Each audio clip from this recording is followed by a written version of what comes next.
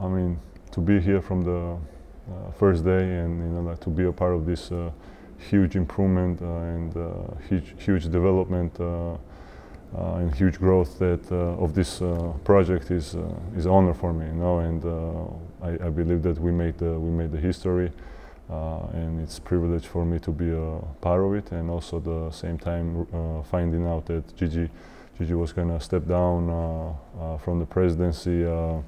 Like I kind of wanted to take this responsibility and this challenge, and kind of represent all the players and be a voice for them. And I know we already achieved many things, but hopefully to help everybody to achieve even higher goals.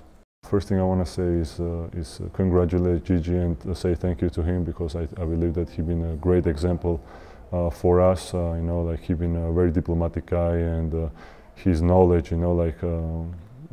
outside of the basketball is tremendous, and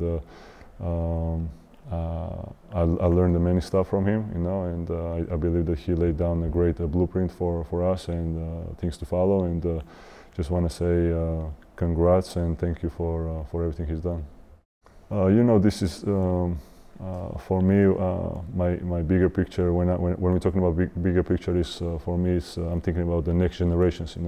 Whatever benefits we're gonna get throughout these years, we're lucky, but I believe that the main and biggest development is gonna come for the next generations, and it's a privilege for me to be a part of this and help being the part of this group which is gonna help for the next generation to be something big.